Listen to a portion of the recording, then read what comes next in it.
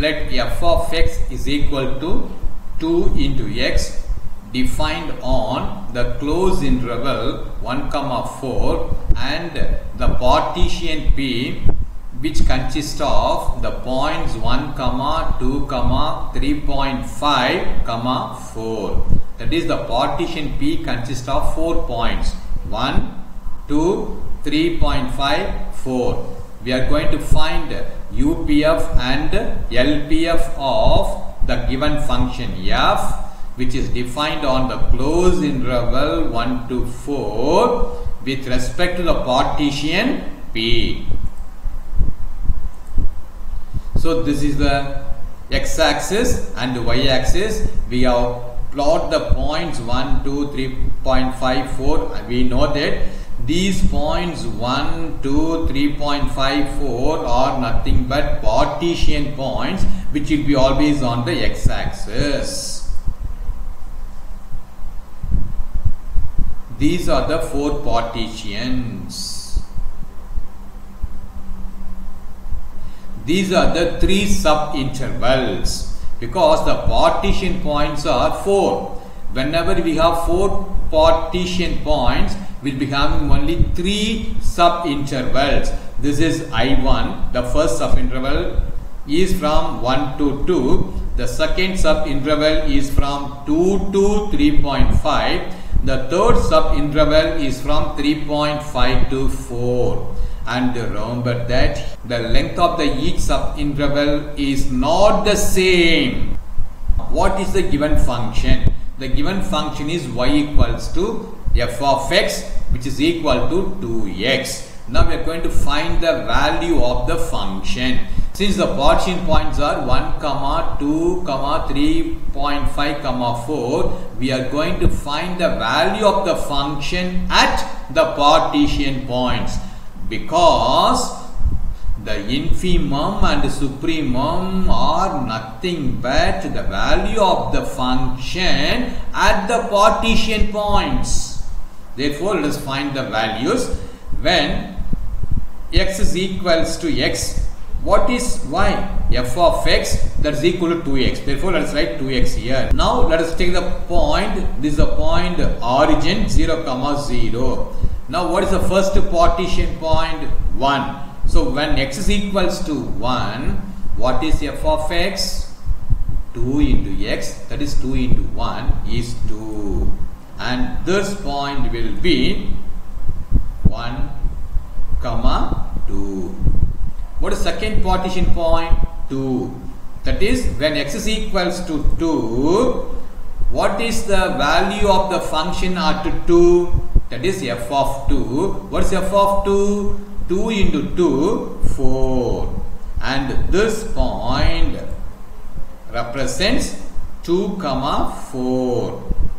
Then the third partition point is 3.5.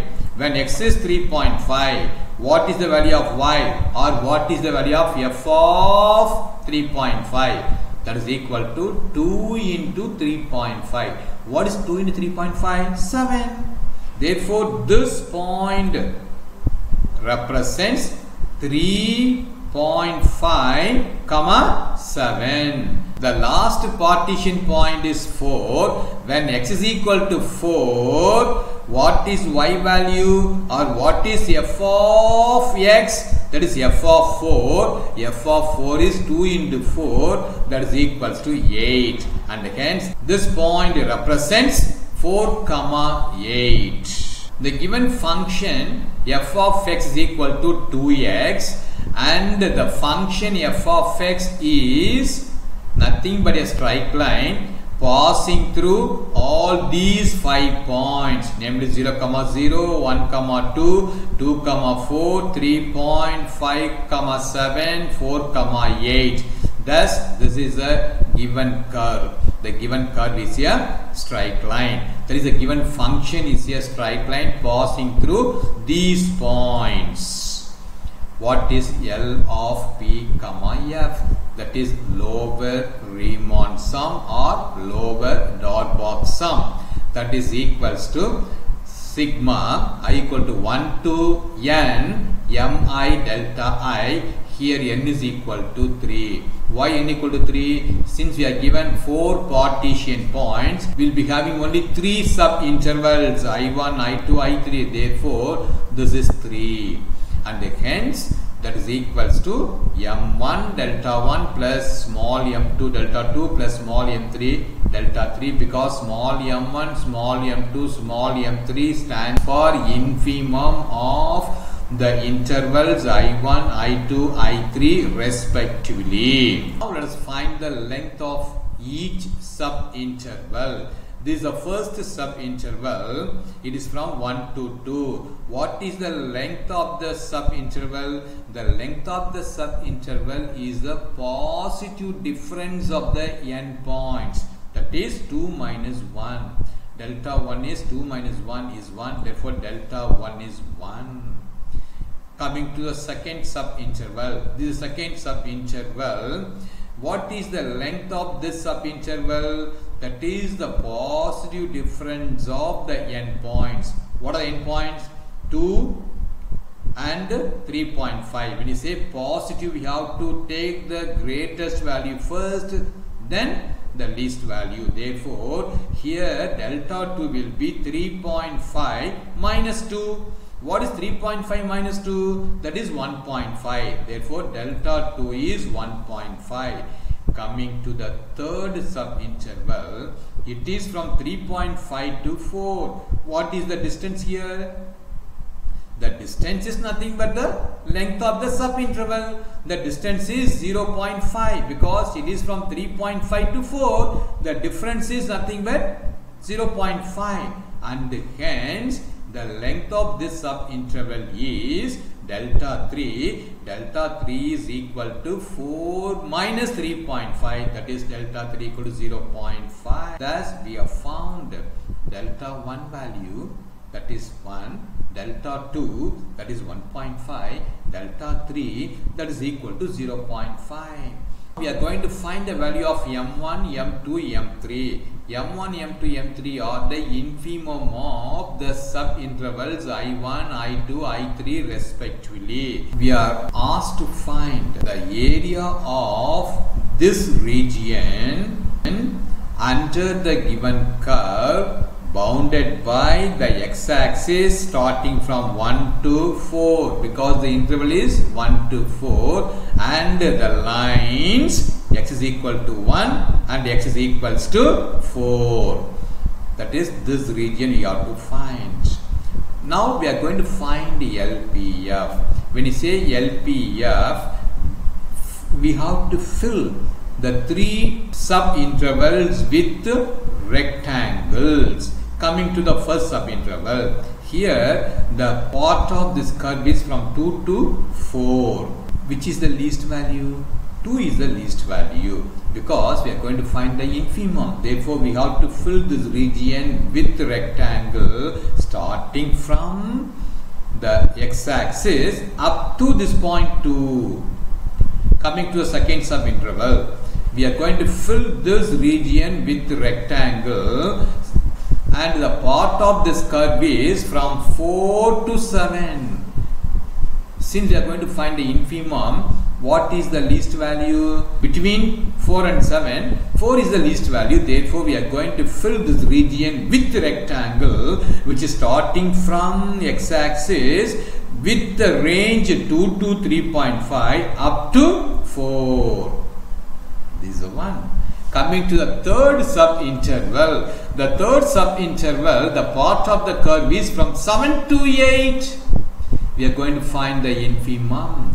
So, between 7 and 8, which is the least value? 7. And hence, we are going to fill this region with the rectangle starting from x-axis with the range 3.5 to 4 up to 7. We are going to find the values of small m1, small m2, small m3, where small m1, small m2, small m3 are the infimum of the sub-interval I1, I2, I3, where the sub-interval I1 is closed interval 1, 2, I2 is the closed interval 2 to 3.5, I3 is the closed interval 3.5 to 4.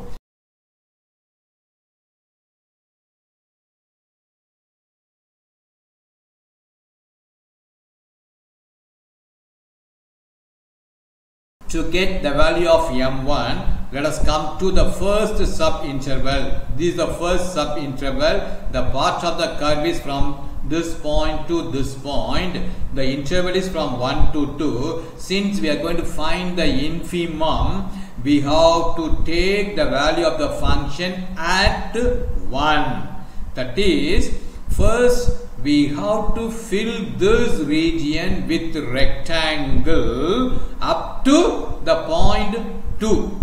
Y value is 2, x value is 1, but y value is 2. So let us fill it. Yes, we have filled. But remember that this part is left free. To get m2, consider the sub-interval 2 to 3.5. Here starting point is 2, ending point is 3.5. We have filled this rectangle from x-axis up to this point 4, because f of 2 equals to 4. Coming to third subinterval. The third subinterval, we are going to fill this region with rectangle starting from x-axis up to this point.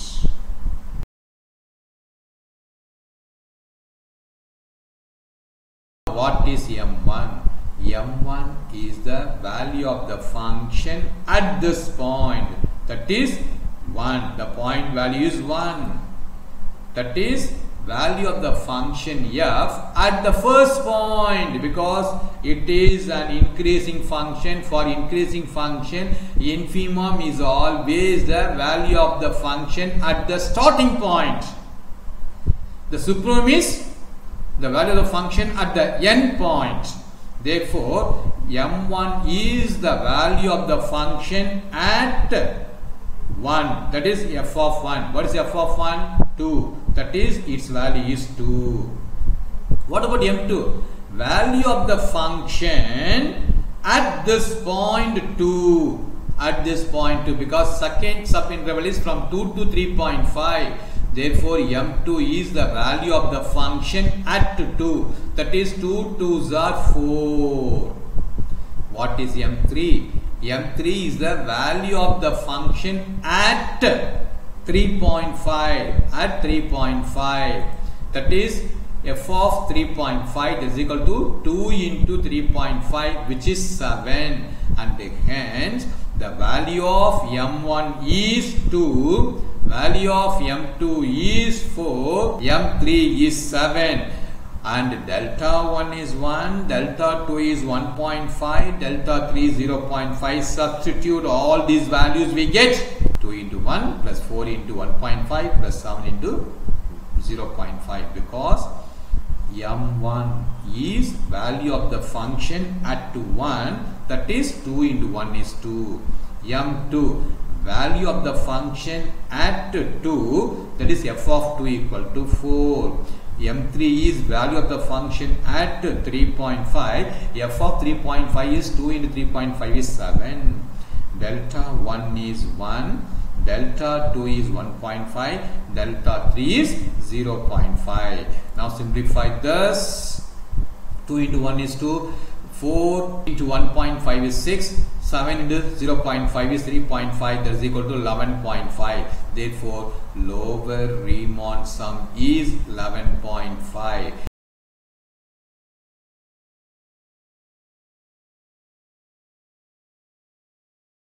Now we are going to find upper Riemann sum or upper dot box sum, namely u of p comma f. What is the formula? The formula is u of p comma f, that is upper dot box sum or upper Riemann sum of f with respect to the partition p, that is equals to the sum, that is the sigma I equal to 1 to n capital Mi delta I. Here n is equal to 3. The reason is, since we have only 3 sub-intervals, therefore sigma I equal to 1 to 3 capital Mi delta I. We expanding this, we get capital M1 delta 1 plus capital M2 delta 2 plus capital M3 delta 3, where M1, M2, M3 are the supremum of the first subinterval, second subinterval and third subinterval respectively. We are going to find the values of m1, m2, m3. Since we know the values of delta 1, delta 2, delta 3, we are going to find the values of capital M1, capital M2, capital M3.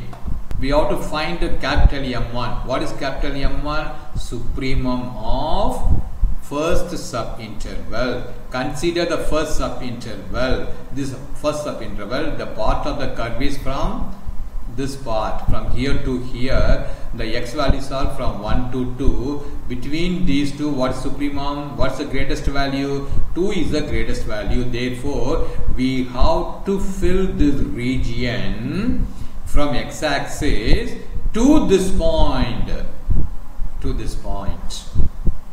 Coming to M2.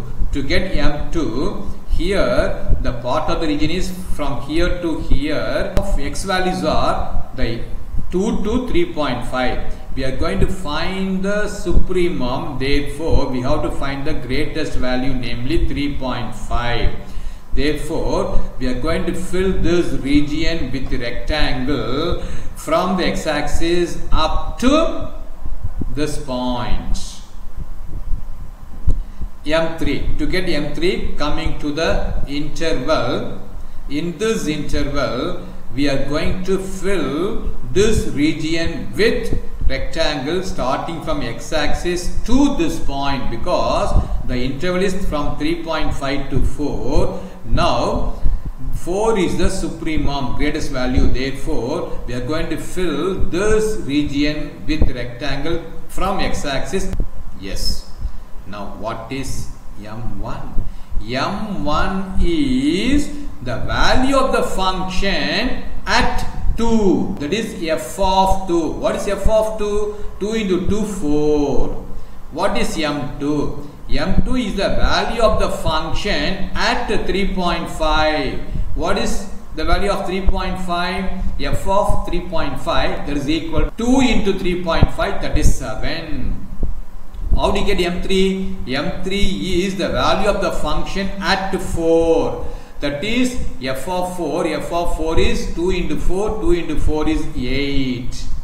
Thus, M1 is 4. M2 is 7. M3 is 8. And hence, substitute all the values of M1, M2, M3. Delta 1, delta 2, delta 3. We get M1 is 4. M2 is 7, M3 is 8, and delta 1 is 1, delta 2 is 1.5, delta 3 is 0.5, and hence if we simplify this, we get 18.5 as upper Riemann sum. The lower Riemann sum is 11.5. Oscillatory sum of a function f corresponding to the partition P denoted by omega of P comma F or O of P comma F, and is defined as omega of P comma F is equals to U of P comma F minus L of P comma F, that is upper Riemann sum minus lower Riemann sum.